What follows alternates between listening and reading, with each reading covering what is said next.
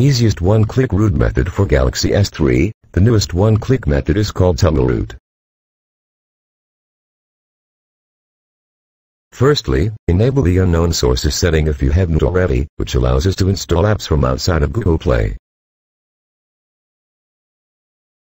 Then you can grab the IC from the TumbleRoot website.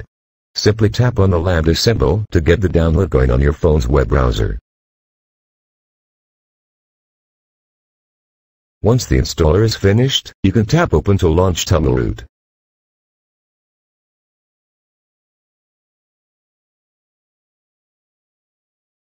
Here's the easy part. Simply tap on the Make It Raw 1N button and give the app about 15 seconds.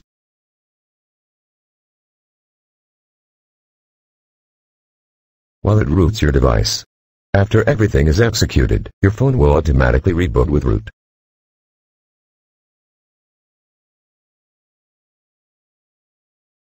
Once your phone boots up, you can verify that you have root with a simple utility called Root Checker, available on Google Play.